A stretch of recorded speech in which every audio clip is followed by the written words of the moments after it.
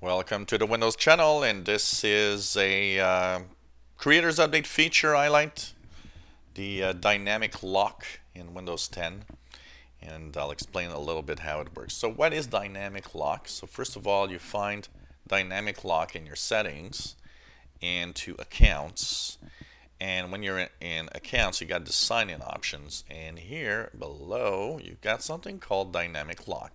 And now notice I've got the check mark that says hello Windows to detect when you're away and automatically lock the device. So to do that, it uses a Bluetooth device of some sort. In my case, it's my Galaxy S7 phone that I paired with Bluetooth. But it's one of those features that, although I could see that it's interesting, it's really badly designed. So, okay, you turn this on and there's no indications of nothing except a learn more button that brings you on the web to some page. So here how it works, okay? First, you need Bluetooth on your laptop. So for example, I did not have Bluetooth on this device. What I did is buy a little Bluetooth dongle on eBay for like $4 or $5 and added Bluetooth to my laptop using a USB dongle. So basically that's pretty much what happens. Once your Bluetooth is working, the first thing that you need to do when you actually have your device is set it up. That's also something that's not very clear. So here you see Samsung Galaxy S7 connected and paired.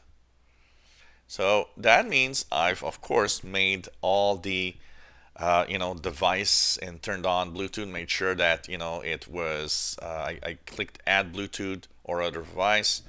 It paired with my phone. They are now matching together. So that becomes my dynamic lock device.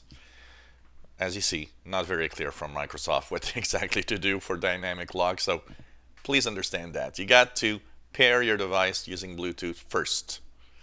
And once that is done, you go into the setting and turn on dynamic lock. But the problem with dynamic lock is it doesn't say anything. So, you go into accounts, you go into sign-in options, you put that check mark of dynamic lock, and the first thing that you kind of get is, okay, I've got dynamic lock here. What the hell do I do next? Is it automatic? Is it, and there's no settings.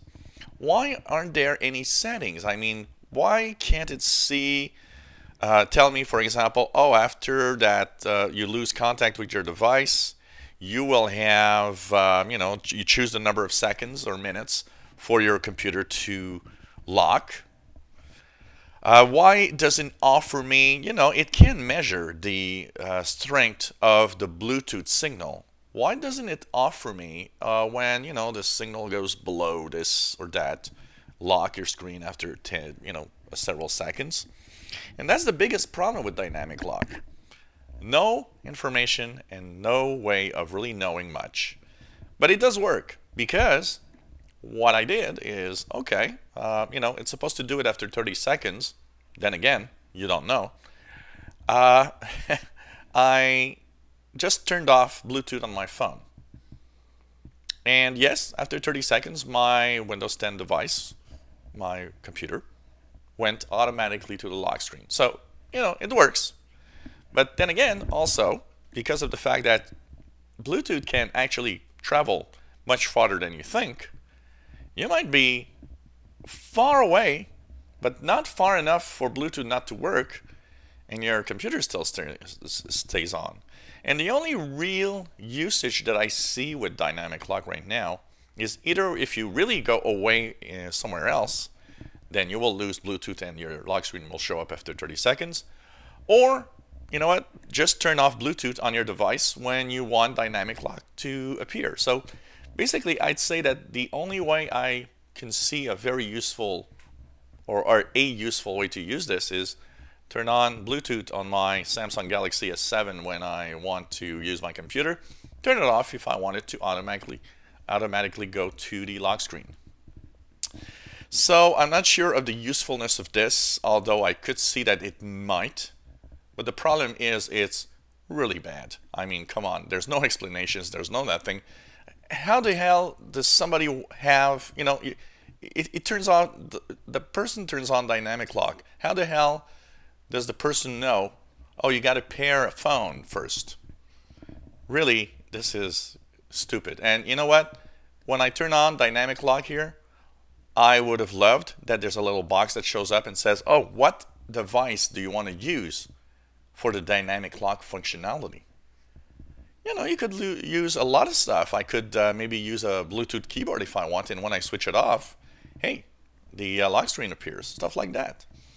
So clearly a very incomplete thing here for this dynamic lock, and very limited usefulness. But it works, but it's bizarre.